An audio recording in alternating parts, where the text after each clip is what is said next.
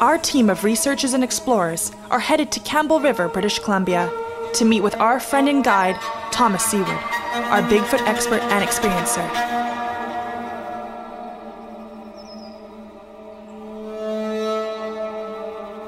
We are going to delve into real-life Bigfoot encounters, explore Vancouver Island's traces of Bigfoot, and try to discover if Bigfoot truly does exist.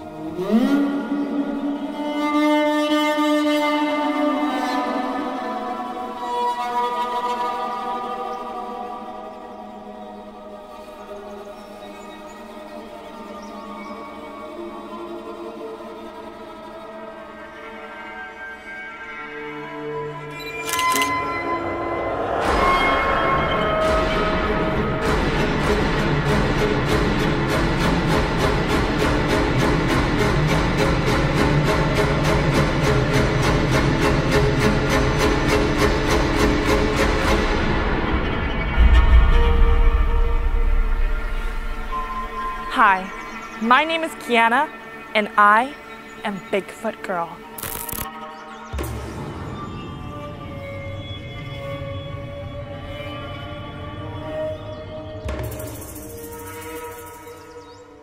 I welcome you today on this journey to discover and experience Bigfoot. We are going to meet up with podcaster James Tyson, who is an experiencer of the supernatural. We are going to learn a little bit about his journey and why he is here today. Let's go.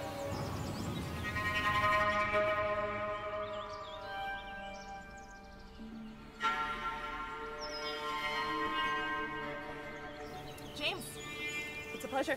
Oh, wonderful to meet you too. Nice to meet you.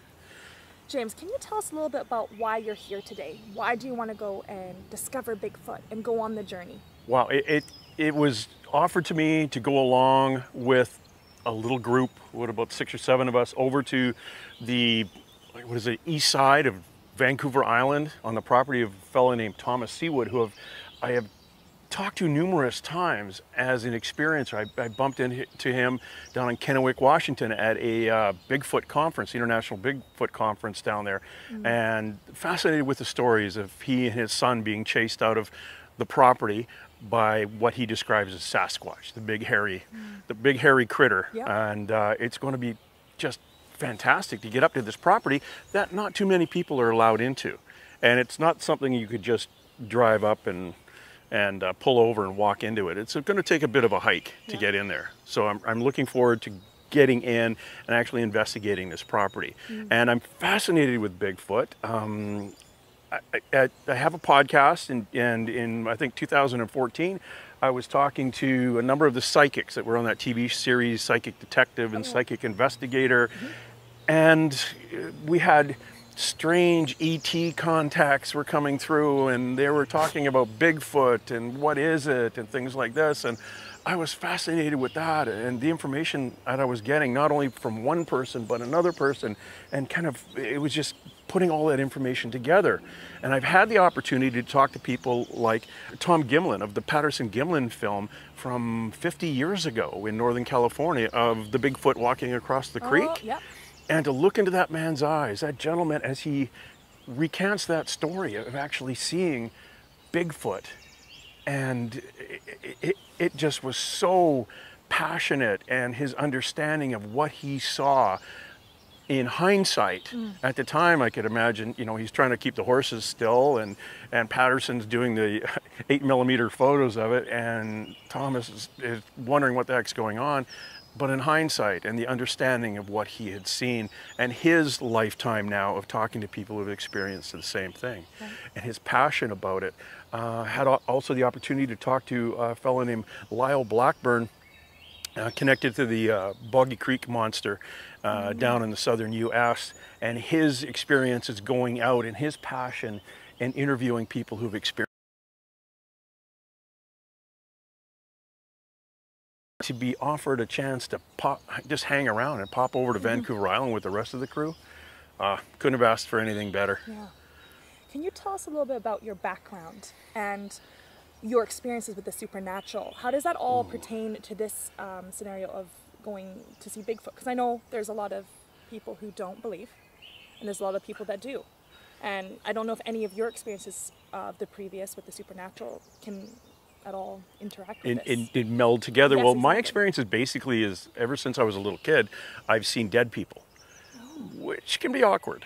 And then I spent 28 years as a member of the Royal Canadian Mounted Police, where I saw dead people and dead people. So it was kind of a blend. I saw most of the ghosts and spirits as maybe under the age of 17, 18. I stopped seeing the full on, like someone is standing there. A couple of times as a policeman, I saw it, and I just kind of wrote that off. And in 2012, I had an experience, actually a psychic. I got an opportunity to go see a psychic who I never had any belief in. I was very skeptical. Yeah. I still am a bit of a skeptic, but I'm a skeptic that goes and tries to figure these things out.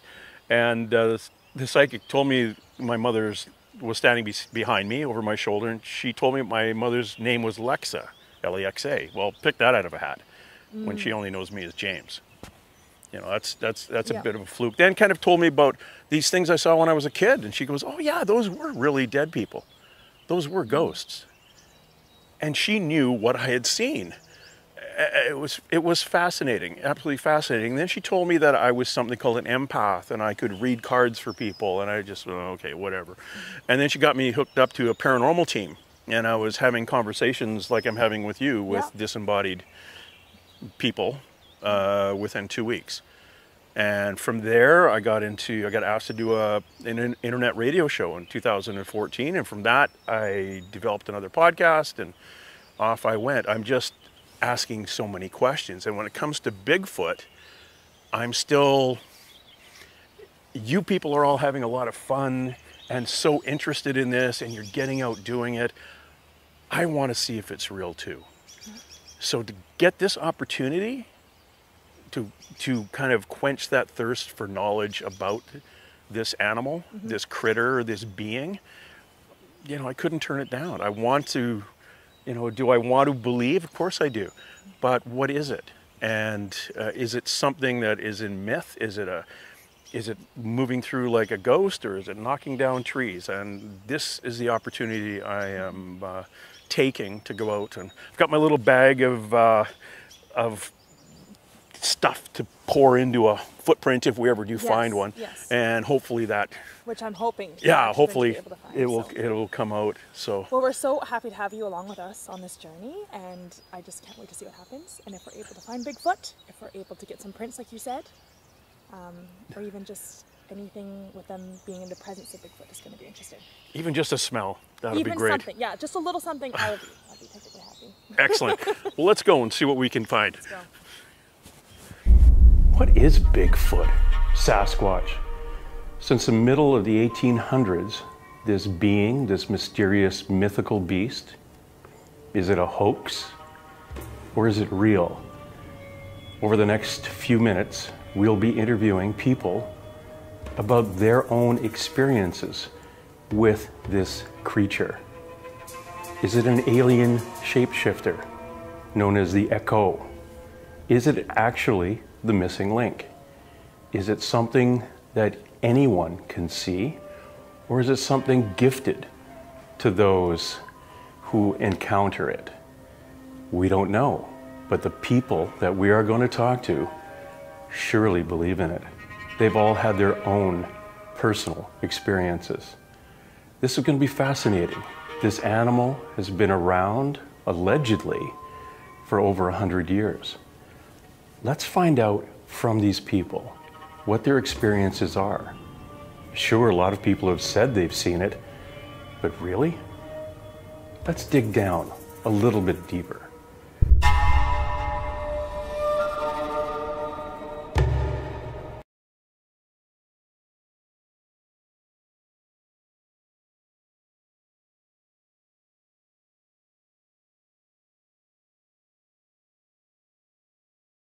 And go see Bigfoot. Now, Campbell River, they say, is known as a hub of Bigfoot. This is where Bigfoot really resides. So I'm super excited to go back there, and hopefully we'll be able to re-encounter him today. So let's go.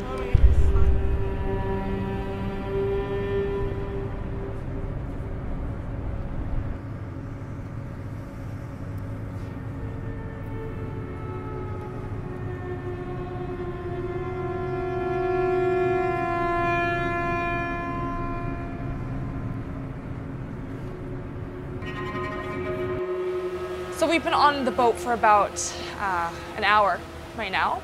We've been able to look over to the different islands and sort of see the different landscapes of where Bigfoot could be residing. I want to talk to you a little bit about my experience with Bigfoot. Now, I was 6 years old at the time, and my father and I, we always used to go exploring into the woods. That was our thing. Any place we could go, we would look at the trees and the rocks and the grounds. And one day, in Campbell River, and this is why Campbell River to me is so important, we went there and we were searching through the woods, and out of the blue I see it. You can't explain it. It's not an ape and it's not a human. It's like a mixture of those two, but in such a large form, and it doesn't look human. And if I could tell you it's Bigfoot, it is.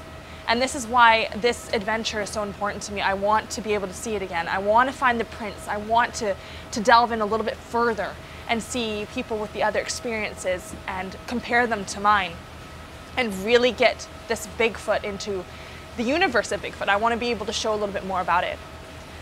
So we're going to be meeting up with Thomas Seward, and he is a Bigfoot experiencer. He has claimed there has been many spots within Campbell River that have Bigfoot sightings. Now, I would really like to be able to see a print or two, and we'll just have to sort of explore, see what happens. So, I don't know what to expect. I think that's the anticipation of this all, which is the most exciting part. However, just to be back into the area where I first experienced Bigfoot is such a thrill. And I'm really looking forward to talking with everybody today when we get there. So we're just starting the journey, and I just can't wait to see what happens next.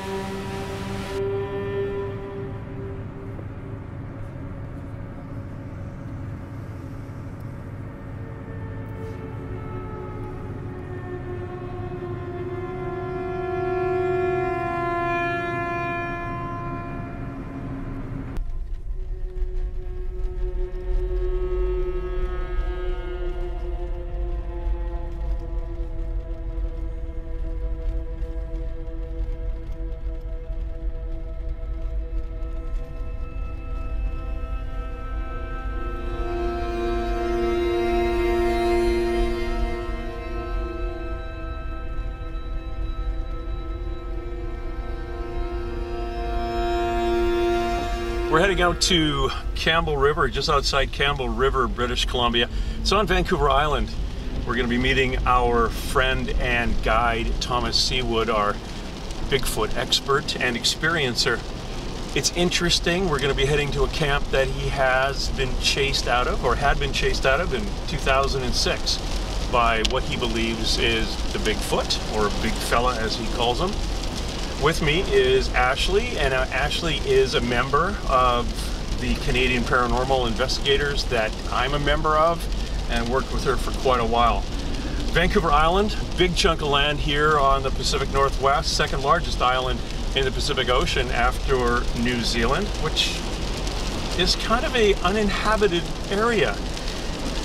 Lots of cities, and that's where the main population is, but so much land that only people may have trekked around in the last 100 years or so, other than the First Nations or the Canadian Indian population that does occupy the majority of the north end of this island. It's been nice, lovely sunny, but of course, you're gonna go out hunting the big guys, you gotta put up some blocks in your way and throw out some rain. Should be a lot of fun though.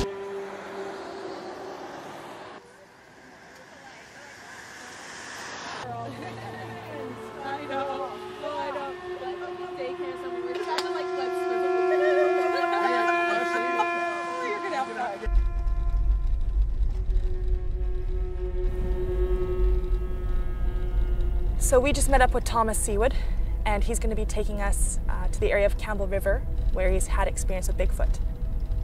I'm excited and I'm anxious, and there's a bunch of emotions happening for me right now. This is something that I've wanted to do for so long, and now that we're finally in the area, it makes it so much more surreal.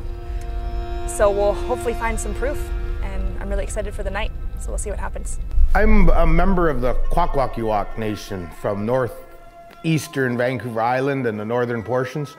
And northeast from Vancouver Island is what they call the Broughton Archipelago, my homeland of the Mamliaka tribe.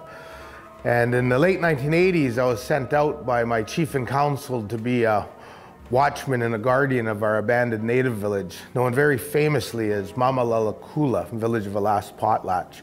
Far from the truth, because if you go to the Umijta Cultural Center in Alert Bay, you can come to understand or speak to one of our people, like myself and others, and you come to understand that we survived the dark days of the banning of the potlatch from 1851 to 1961. But our village, all the same, is abandoned with totem poles on the ground and big house remains. And it's out in the middle of Timbuk nowhere, I like to say. And it's been abandoned for over 20 years in 1988. And it was overgrown with berry bushes and brush and thorns and stinging nettles. And of course, the people, my ancestors, some of my family even that lived there up until the mid-1900s, their fruit trees went wild. So this place is just filled with berries, and during midsummer and late summer into early fall, plums, cherries at one part of the year, apples and crab apples. And it's a beautiful place. And tourists will come from around the world to come walk through Mamalalakula, village of last potlatch. And I was the watchman guardian there from the late 1980s right through until around 2013. And I lived out there many years all by myself. And I had a trailer we'd put on the beach, 26 feet long, with the little 10 by 10 foot addition. And at nighttime, when it got dark, I'd try to go to sleep as fast as I could, because in late summer, early fall, you'd hear the hollering and the screaming, or you'd hear them harvesting the plums behind the trailer at the abandoned homestead site that we're at. And you knew they weren't bears or deer or other humans. They were the big fellas, Sasquatch, Bigfoot. In my language of Kwakwala, we refer to those creatures as Junakwa.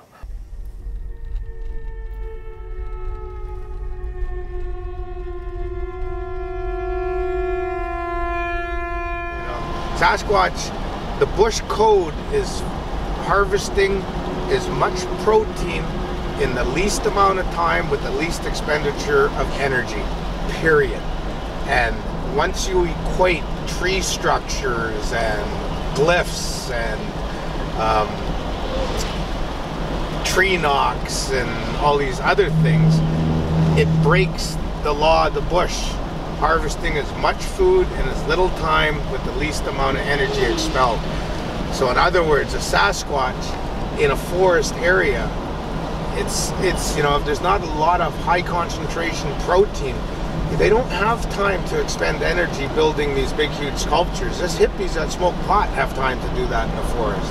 Like when you look at pictures on the internet, people go into creeks and build these beautiful balancing rock structures. Why humans got 3 squares a day and a credit rating and a credit card? He can go to any drive-through he wants and fill his belly. He has time to go into a creek and build these structures. Sasquatches don't. Out here, it's all about survival.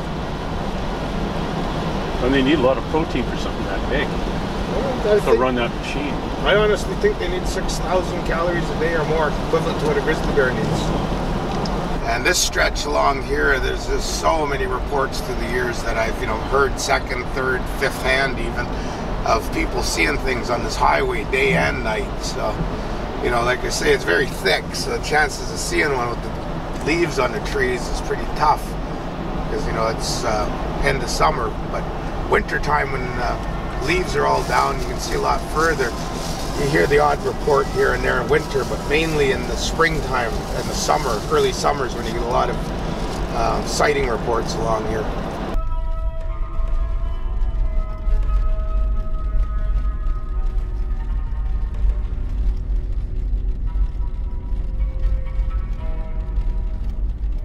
Along our path to discover Bigfoot, we met up with Steve and Tracy, who gave us their insights on their experiences with Bigfoot. Kind of a date, and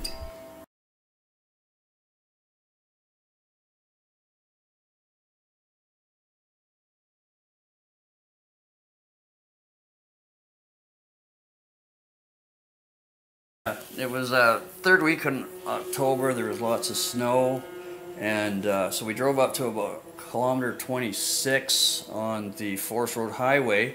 We realized there was too much snow to get up there all the way to the springs themselves, so we stopped. We were going to turn around. We ran into these snowmobilers. They had offered to piggyback us up on their machines, but we would have to walk back. We agreed, although we weren't really dressed for winter, because at the time we didn't realize there was a bunch of snow up there, because of course coming from the lower mainland. So we agreed anyways, because I wanted her to see this, these hot springs and to you know, get into them and that. So we went up there, they gave us a ride up. We walked about close to a half a block down a trail to get to the Meager Creek Hot Springs. We were in the springs, we were having lots of fun. There was a cold river. The Meager Creek itself was running by, so we could jump into this cold water when it got too hot. So we must have spent about 2 hours there. And then it was time to go back. We were kind of tired, but we ended up climbing up the trail, and we had to walk back. It was about a half a mile to the car. We started following because we were not dressed for winter, so we started walking down back to the truck on the Skidoo Pass, Yeah. so that we wouldn't sneak too far into the snow. We got about halfway there. Tracy was behind me, and she says, "Well, I wonder what's that." She points out. She sounded kind of perturbed. She goes, "What's that?" And I turned around and she pointed to this thing across the river and across the river and the rocks and that, up a little bit up the mountain, about 30-40 feet up the mountain. She's pointing to this thing, and there had been a fire there a couple of years prior to that, so it burned everything out. So there was only a couple of burnt out trees here and the odd one falling down, but it was pretty kind of barren. A lot of little sort of rock sliding coming down. So she's pointing this thing, and I'm looking across and I'm going, "What is that?" And she's still pointing at it, and she goes, "What is that?" she says as well. So I'm looking, I go, "Well, geez, that can't, you know, that's not a tree stump. Like, what is that?" I'm thinking, your mind tells you it's something, it's a bush, a tree, or something, but it's not. And we're looking and looking, and we could see this thing against a tree. We could see, I mean, it was a fair distance away, you know, probably a half a block or something. So we couldn't see the face itself or anything, but there was this thing standing, leaning against a tree. You could see its two legs, and it was motionless. It didn't move, and that's what kind of threw me off. So I was going, threw her off too, but she's going, "What is that? What is it? It can't be a tree, because there's this creature, we don't know what it is, this hairy creature, brown creature standing there."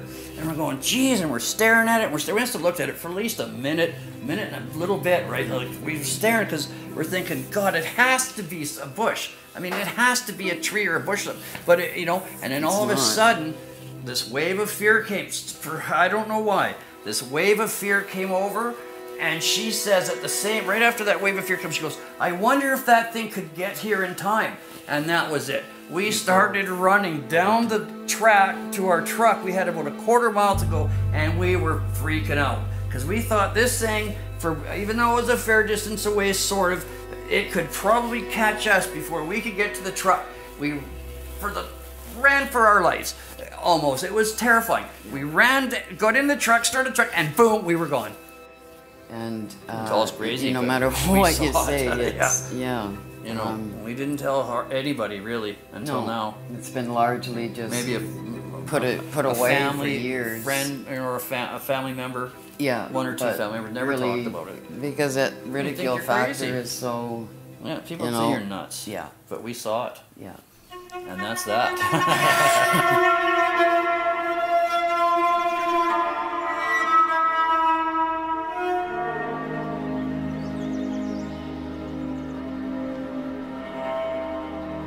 Basically, we're just looking as we get into the kayak camp for any animals. As we seen when we came around the corner, I saw the color of what I thought was elk, and sure enough, they're bedded down. That's telling me that there's been no other vehicle activity down this road today. You hear all the encounters, people come around a corner and see a Sasquatch. Well, me seeing bedded down elk tells me no other traffic. It tells me that the possibilities of seeing one are going to be pretty good if they're around here. But we'll see. We'll just keep going.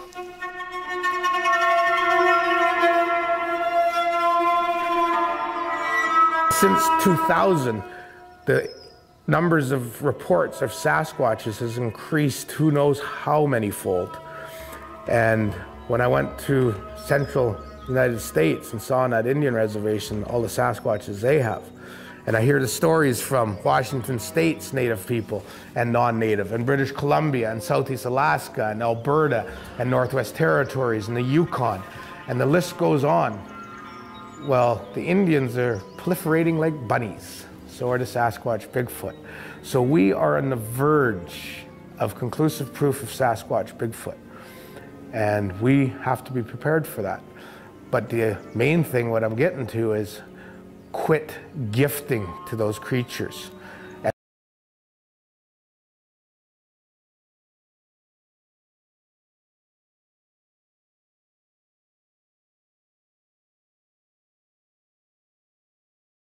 Race exterminated because we didn't take precautions so that we wouldn't contaminate them. So use your frontal lobe, show that it's well developed when you meet your Sasquatch Bigfoot, to have that close encounter of the hairy kind.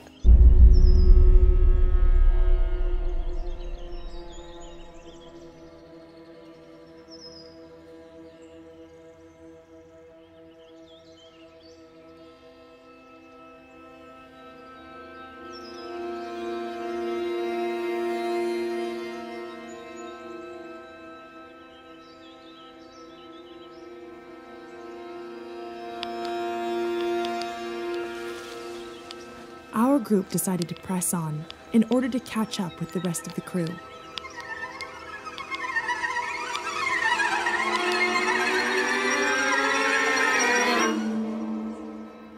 James and his crew were headed down the mountain. We had quite the trek to catch up.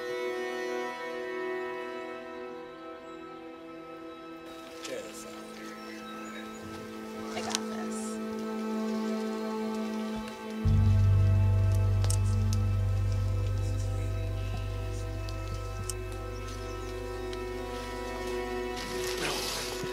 You know what?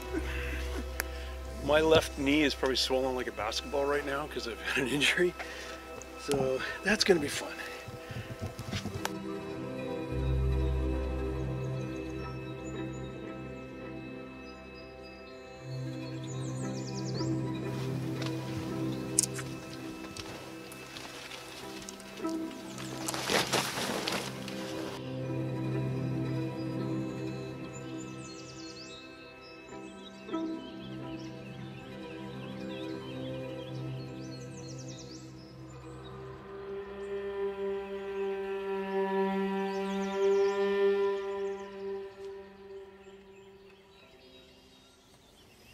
Our group was still lost. There were no signs of a mountain drop anywhere in sight. We started back to square one and took a different route. We were hoping to meet up with them sooner than this, but sometimes this is what happens on adventures.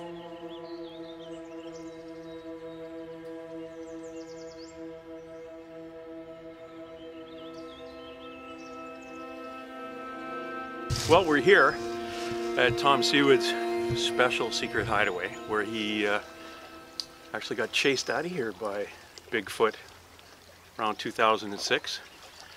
And it was quite a trek in off the highway through some dirt roads and on the logging trails, and we went by a lot of areas, saw a lot of great wildlife, a lot of, we started off by seeing a giant squirrel.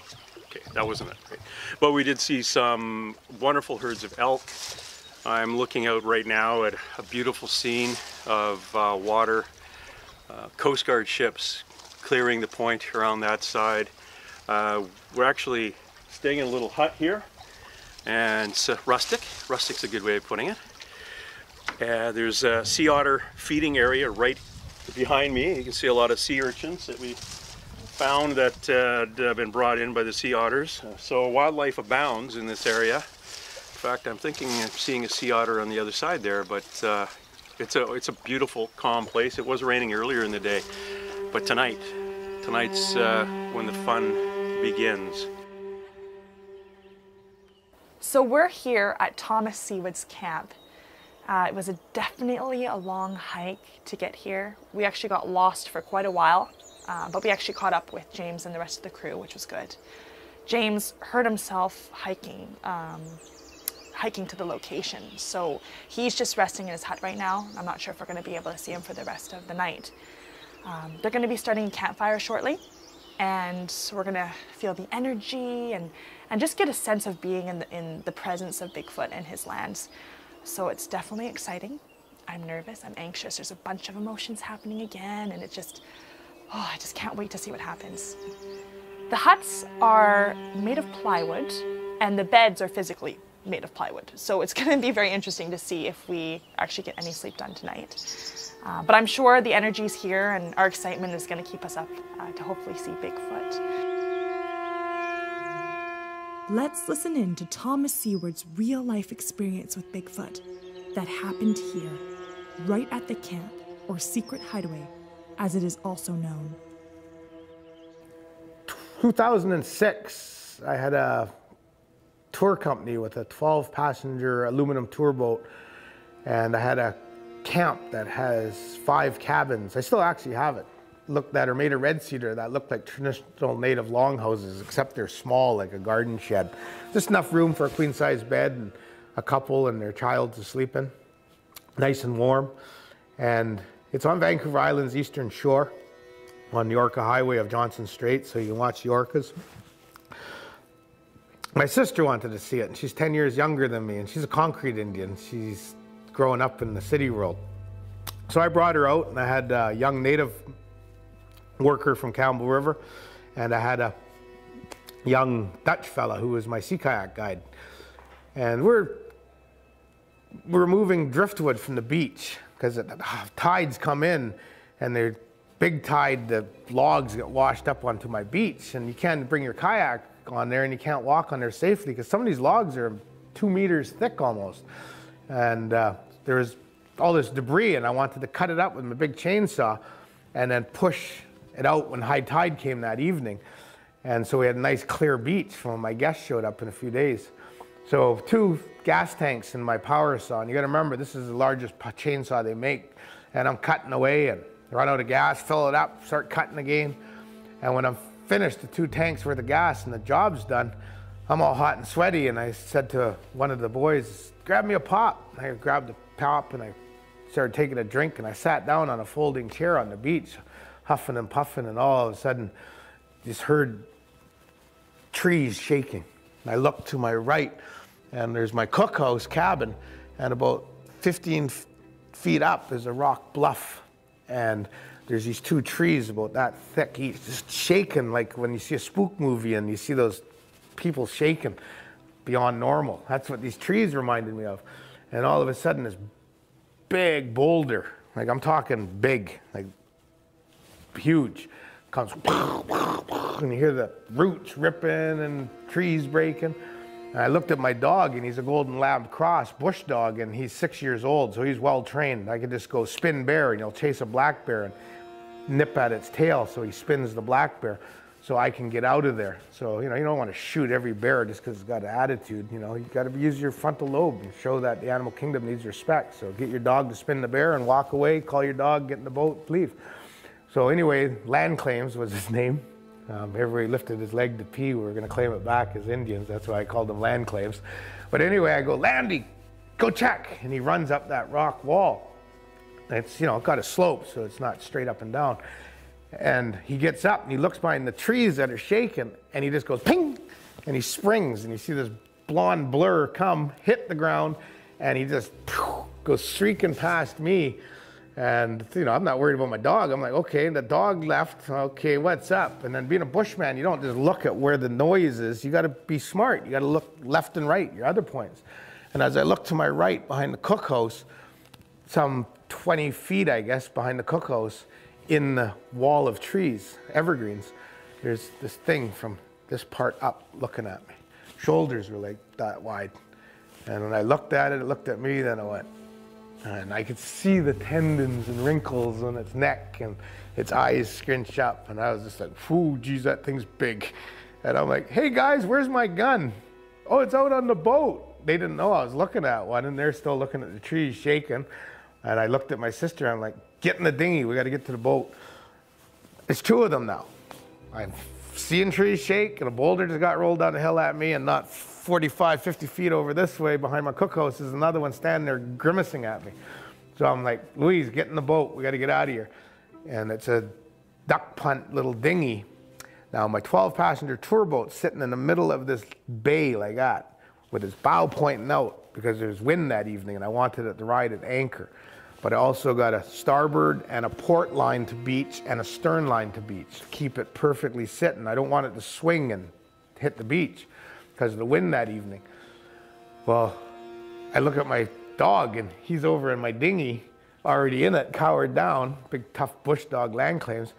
And here's my sister trying to be Jesus Christ walking across the water. It's high tide, all the driftwood's floating, and she's like going like that. And I'm like, slow down, you're gonna break a leg. And she's trying to get to the dinghy, and I'm like, where's my gun? And out in the boat. I'm like, well, give me an axe or a machete. And I'm like, you guys get in that dinghy and get out of here, because I had two dinghies. So they run over, and they're Jesus Christ too. They're trying to walk on water, and they get in their dinghy. I get in mine, and my sister starts pulling that stern line and pulling the dinghy out to the main boat.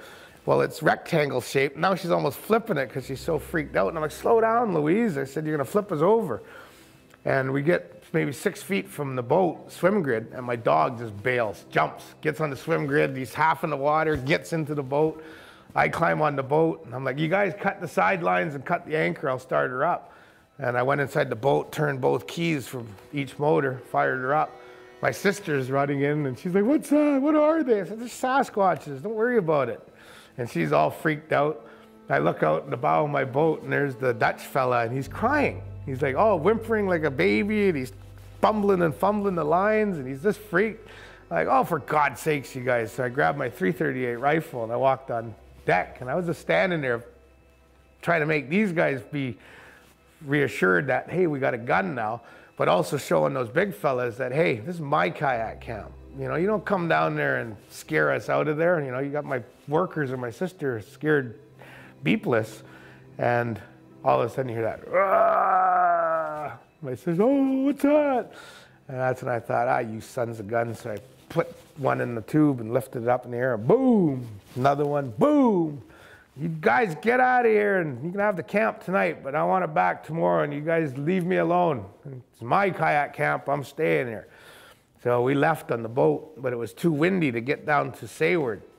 Because when it's westerly wind in the summer with a big ebb tide like we had, you have mountainous waves, dangerous. So I went across to this place called Port Neville, and we tied up to the dock there, and all four of us slept on the boat that night. Next morning, no wind, we went to Sayward. My sister hasn't been back to camp. And the day after, I went into that camp and I lit her up like World War III. I went in with a bunch of buddies and a bunch of shotguns and rifles, and we lit her up. A couple hundred shots were fired. Okay, right here behind me is where that big boulder is in the rock bluff where it got pushed down. But you can see these cedar trees here, and that's where that one was standing, not what, 25 feet from me? And back then, you gotta remember, that was 11 years ago. It was like a V, and that's where that thing was standing. And the next day when we came down here, we could see depressions in the moss where that thing was standing, and the feet were probably about that big. And we guesstimated with tape measures that that thing would have been standing 7'4" in order for me to see from here to the top of its head. So it was a big bugger. And just above us here, it goes straight up to about 5,000 feet. That's Newcastle Ridge, and that's where the famous 5 plaster casts were cast that this hunter found, and he cast them in mud that was dry. And Dr. John Bindernagel, he bought 4 of the 5 casts. One of them was broken and lost, but they're considered to be some of the top 5 casts that were ever cast on Vancouver Island. And I have a replica, and it's 18 inches long, so I kind of figure that possibly it was the same bugger that rolled that big rock down on me.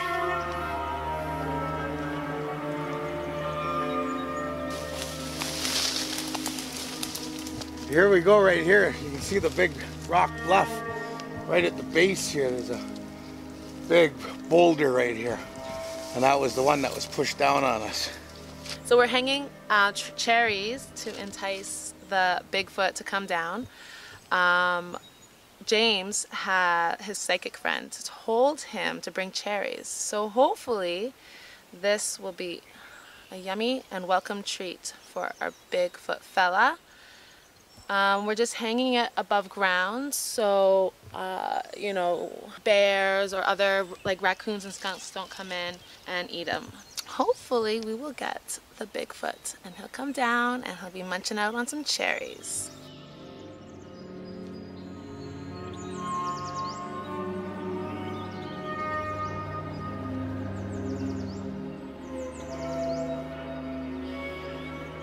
While Ashley set up the cherries to entice Bigfoot, she also set up the night cameras to catch any movement or presence of Bigfoot.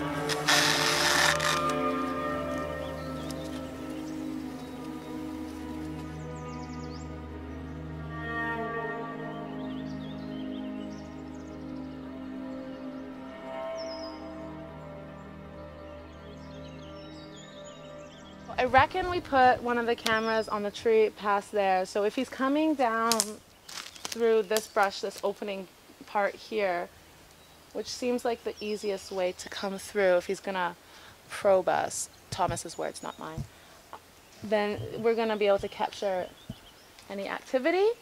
So maybe I'll go put it up over there.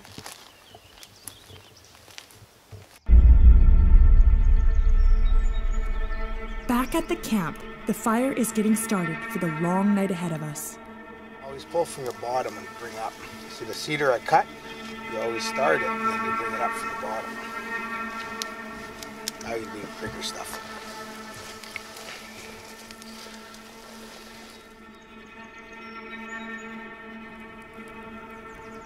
We sat around the fire, waiting for the sun to set, to begin our quest through the night.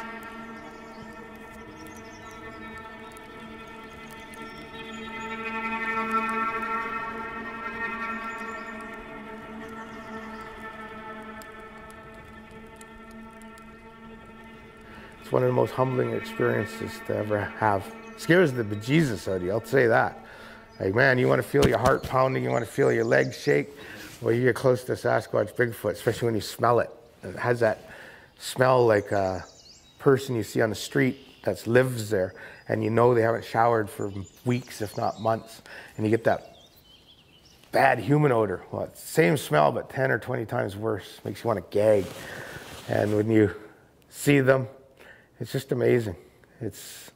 I can only imagine what it would be like to see the white killer whale, because I love orcas so much, in Russia. I could only imagine what it'd be like to be in Australia to see that white humpback whale do a full-out breach and boom, like thunder when it hits. Maybe one day I'll get to experience that. But right now I'm experiencing something just as grand in the animal kingdom, and that's seeking to try to get that up close. Never know, maybe I will get a Jane Goodall and a Diane Fossey moment with Sasquatch Bigfoot if I show them enough respect. That's what I'm after.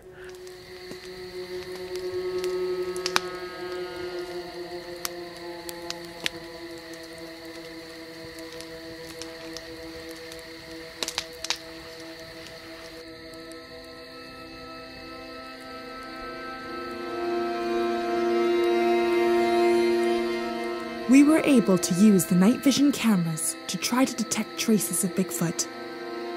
As the night progressed, we thought we had seen Bigfoot, but our eyes were playing tricks on us, sometimes catching our friends.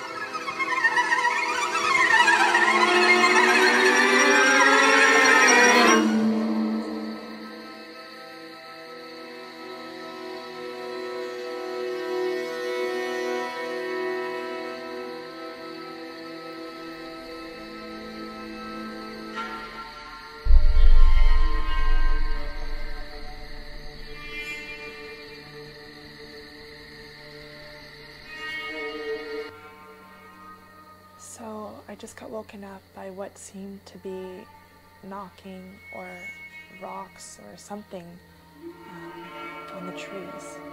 Now, I'm not sure if that was just animals here or if that was a sign that Bigfoot's here. So far, that's all we've heard. Jason and Ashley actually heard earlier. It was like a whooping sound, like really, really loud, very distinct whooping. Really disappointed I didn't hear it, but two of our crew have, so that was definitely interesting. I'm a little disappointed so far that I haven't heard more and I haven't seen more. But you know, there's still more of the night to go, so keeping my hopes up high, and hopefully we're going to be able to at least see a little bit more. We'll probably check out the night cameras, make sure everything's still working properly, and getting everything we can.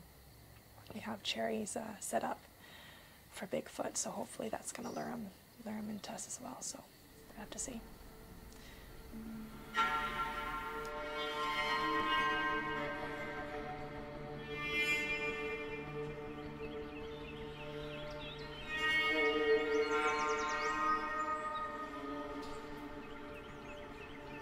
In the morning, we spoke with the crew to deliberate on our findings.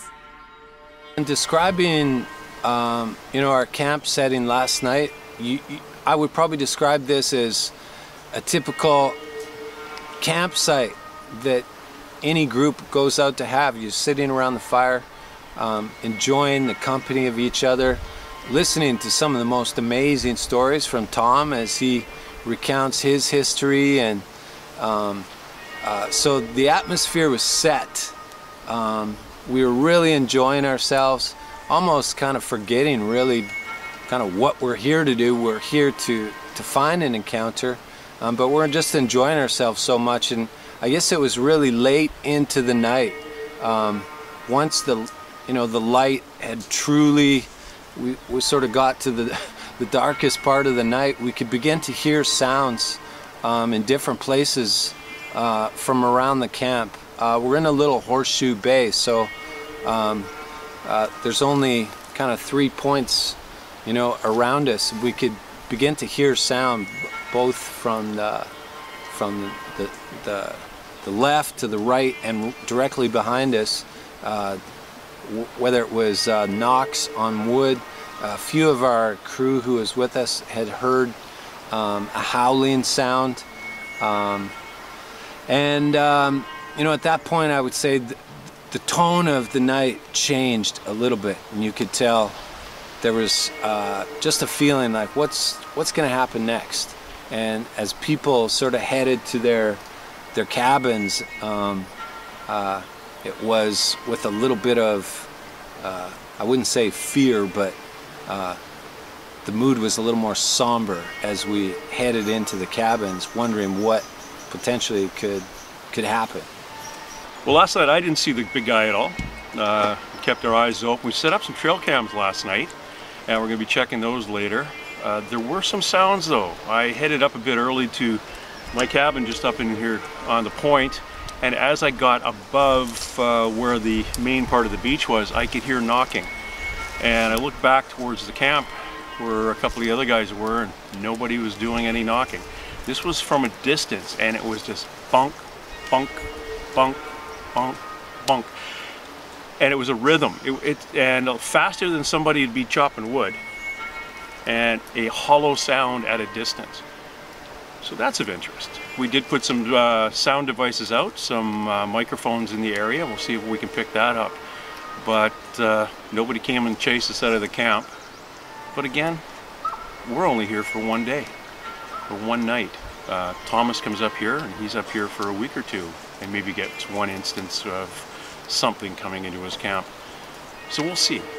We'll see. We're going to come back someday and spend a little more time here and see what's going on.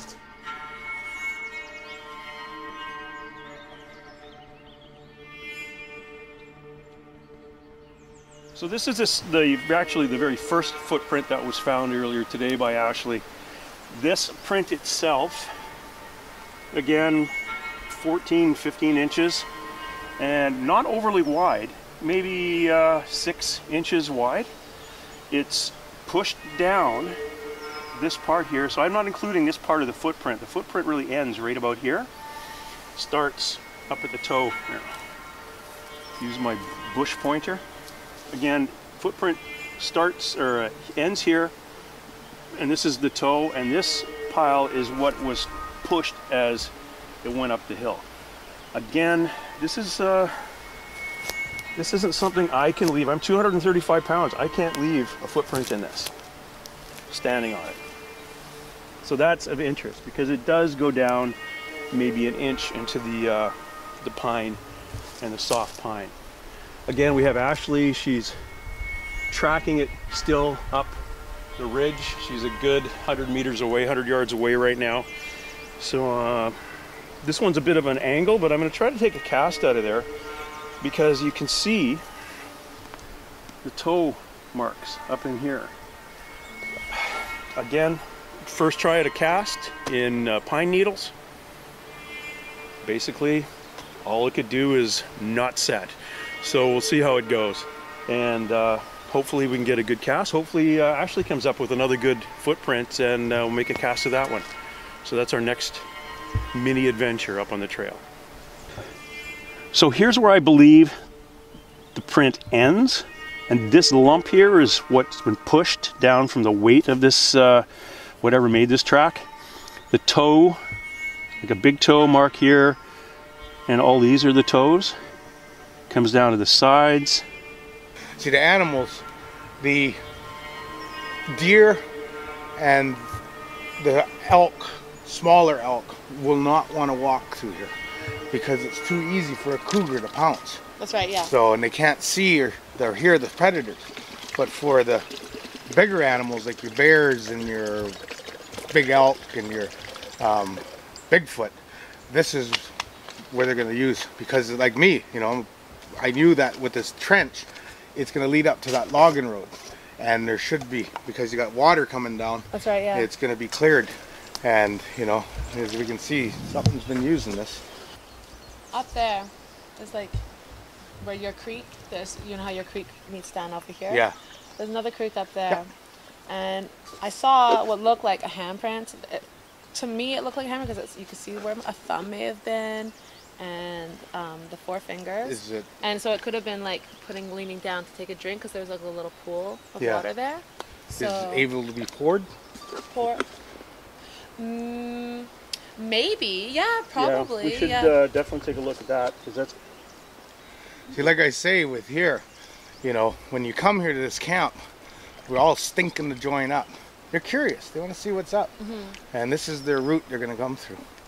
Well, I did hear something by the fire, like while we were at the fire. I did hear something, sound like something breaking, like a log breaking or something getting stepped on. But I mean, it could have just been Branch falling. Yeah. And you know, you got to remember with the higher tide last night too, the wood, ka-tunk, ka-tunk, ka-tunk. And before dark, there was some driftwood floating in the bay. So when they hit the beach, you know, and then we had cruise ships going by and it makes a hell of a clunking noise. Well, I heard something last night too, and it sounds okay. Do you know like when you have an empty bottle or empty jug and you blow into it, go like that, it makes that hollow. That's that kind of that weird sound. I heard that a bunch of times last night, and I know Jason heard it as well. Well, there's a reason why we came here. Bigfoot Central for northeastern Vancouver Island. Have you ever heard a similar noise? Yeah, they chatter. The best way is, if you want to know what a Sasquatch sounds like in this region, and when they're communicating back and forth talking, watch The Gods Must Be Crazy. And that little bushman, how he, and as he talks, his traditional language, that's pretty much similar to what I hear out here when they're communicating back and forth and close proximity. You hear that lip popping, and then of course you got the whoops and what you heard like blowing in a bottle, like ooh, ooh, ooh. Yeah, it was you like, get the chimpanzee type ooh, ooh. Like, you know, that hollow sound from like the from like an empty jug. Yeah, that's what it sounded like to me. Oh, and yeah. I heard it heaps. And then the big whoop that we heard like as we were setting up the trail cams. You guys did hear a whoop? We did hear one. We heard a whoop, like we were setting. It was just as dusk was coming into play, and then we heard a whoop that came over there, and we just like stopped. And we like looked at each other, and we're like, "Did you hear that?" There's owls around too. You know, you always gotta. But like, I've heard an owls before. I've heard owls. Like It sounded more ape-like. If I would have to compare it to something, it would sound like more like a chimpanzee. And then I gotta go with you. Your gut feeling. More than likely it was one of them. So it looks like this cast is done now, and I'm going to pull it out. Now don't expect me to flip it over and see a perfect footprint because you're on pine needles. So I'm going to pull it out, you're going to flip it over, and you're just going to see a plastic cast covered in pine needles. So, but that's a good size. Big toe, little toes would have been down there. Heel, it's got a bit of a bend to it. which is a little bit common, I think, especially when he's got a foot there, and we found another footprint just up, get my bush pointer here, right up in here, another one, so it would be right foot, left foot, and on. So there you go, right foot, left foot, and out through the bush, where the big fella lives. This is major trampling. This is last night. It come through here, and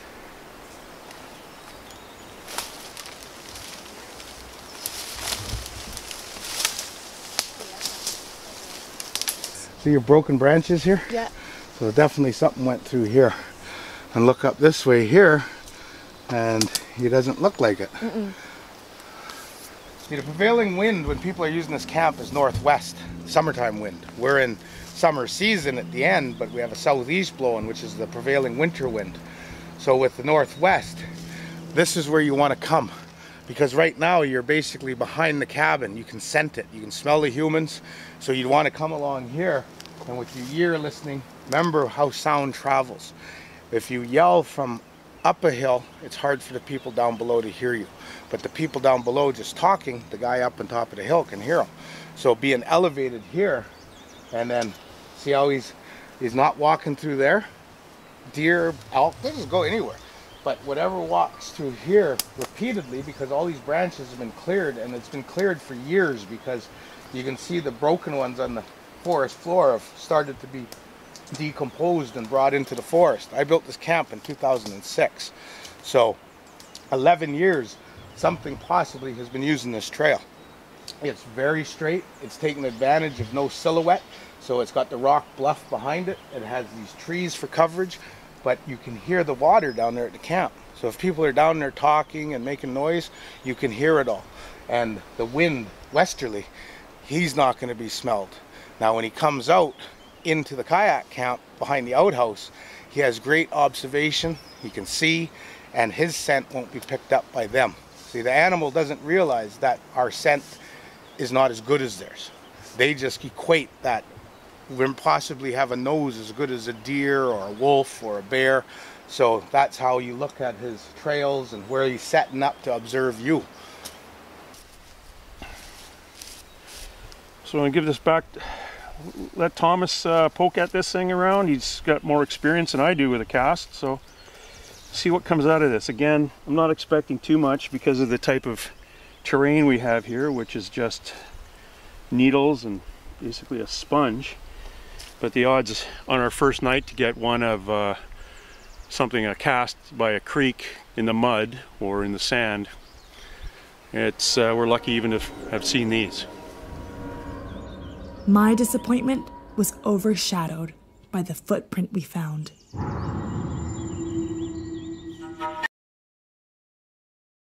To discover the print, we packed up our things and headed back to the beginning of the hike.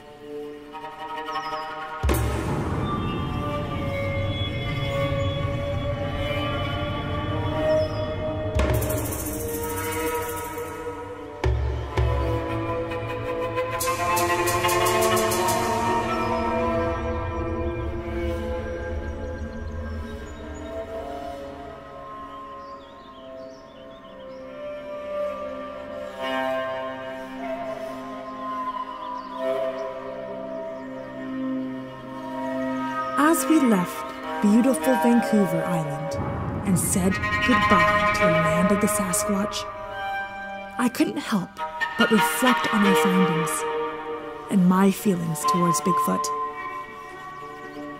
The sense of purpose was fulfilled.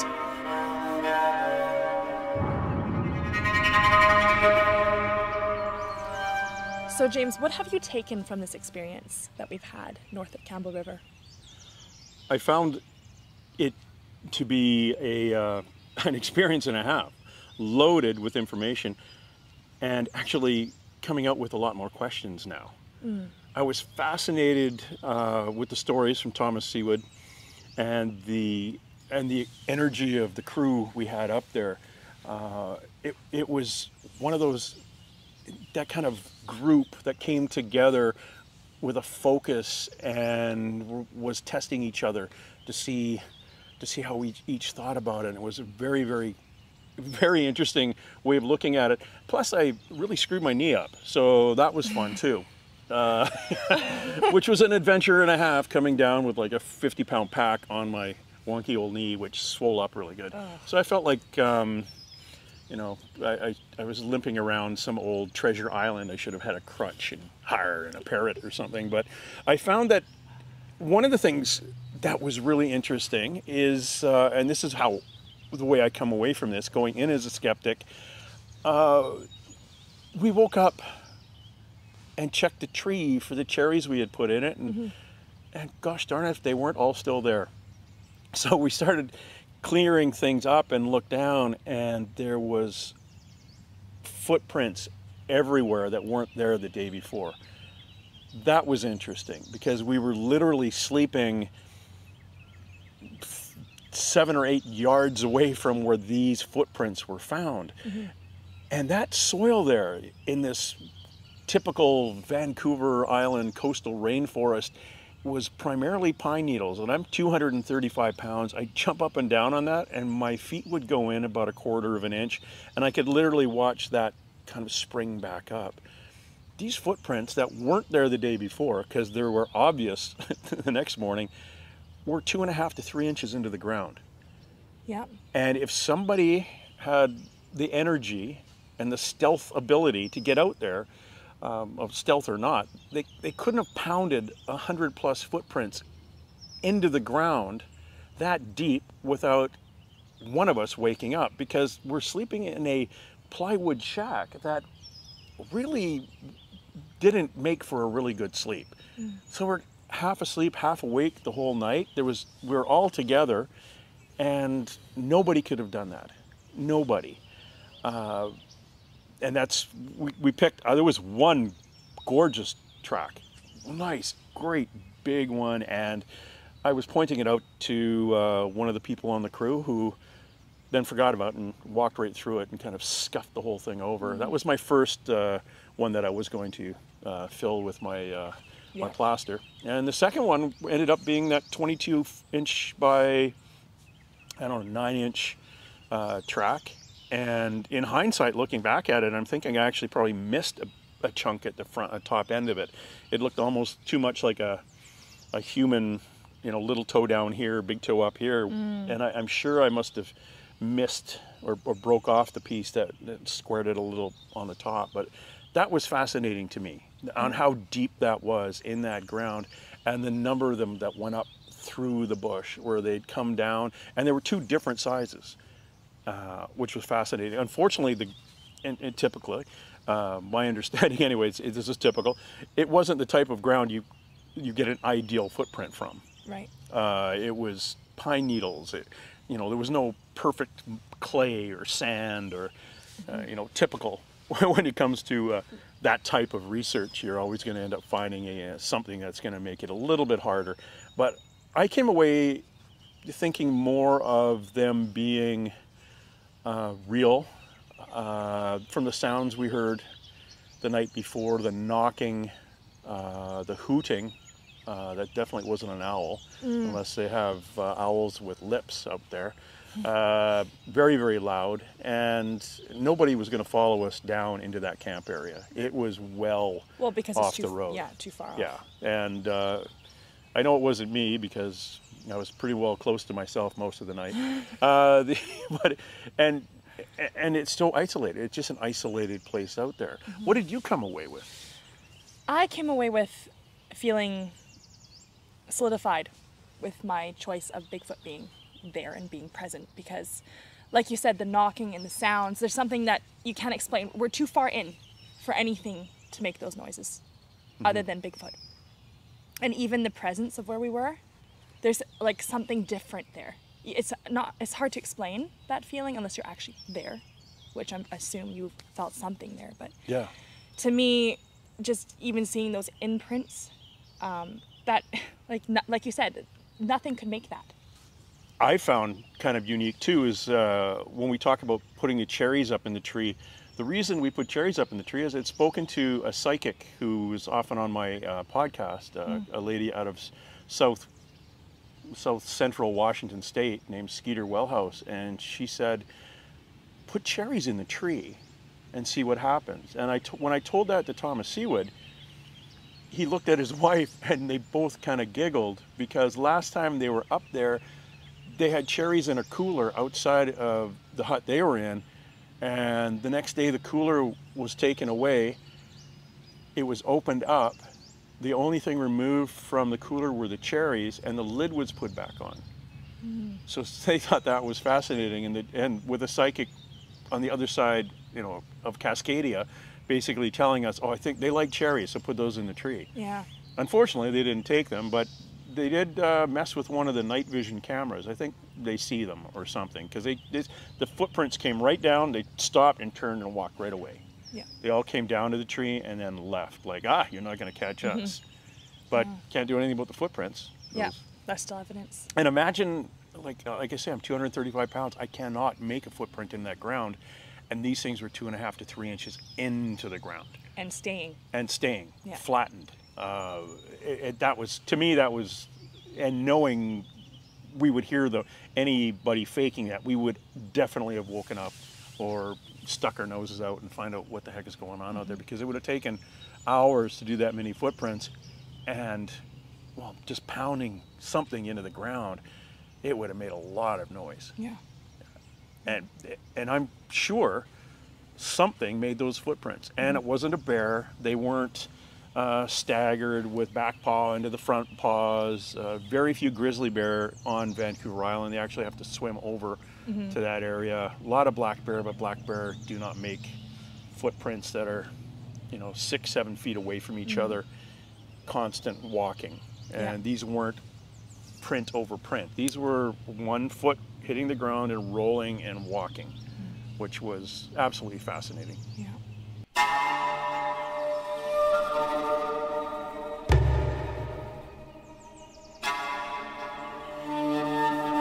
We hope you've enjoyed coming along this journey to discover Bigfoot.